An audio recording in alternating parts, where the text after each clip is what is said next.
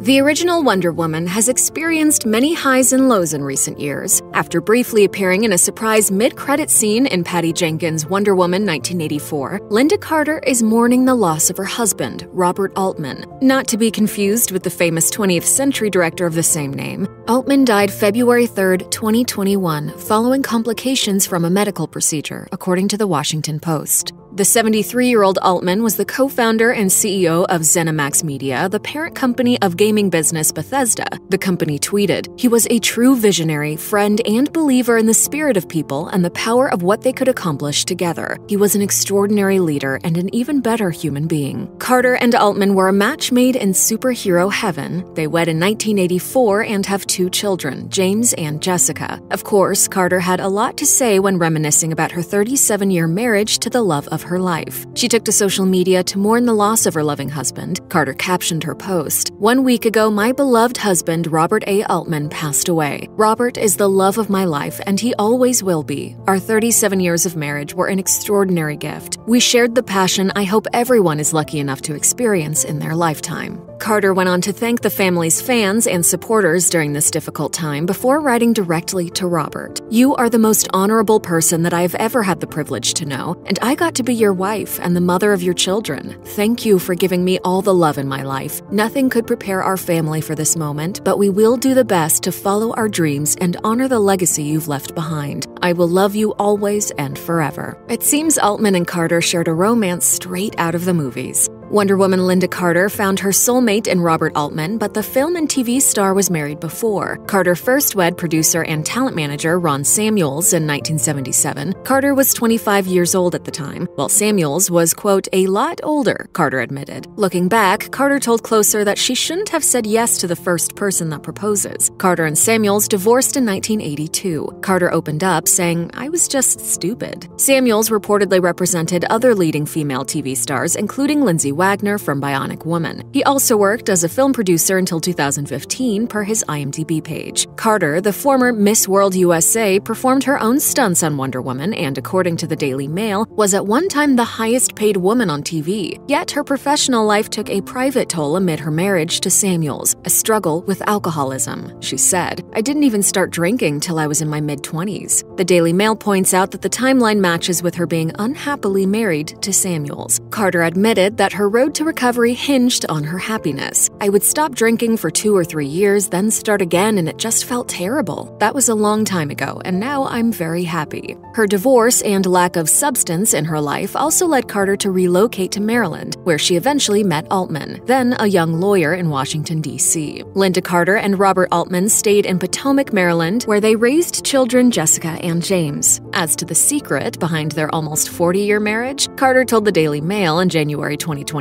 "It works because we have different personalities." Carter continued, joking, "He's very smart, very charming, and very even-tempered, and while he's a lot of fun and has a great sense of humor, around other people he's more self-contained. I have always been attention-seeking." Per the Washington Post, Carter met Altman while at a Maybelline Cosmetics event. She was the spokesperson, he was an attendee. Carter was first skeptical about how well she could connect to attorney Altman. She admitted, "When you hear lawyer, you think, how dull. But Robert is a very successful lawyer who loves rock and roll." After close to 40 years together, the actor, singer, and attorney proved to be 2 halves of the same whole. Carter told the Daily Beast in 2018, "I married an amazing human being. He's the love of my life, and he is a tremendous father. He's a lot of fun to be with. He's my best friend. I adore him. So we have a really, really great marriage." Our sincere condolences to Lynda Carter and her family.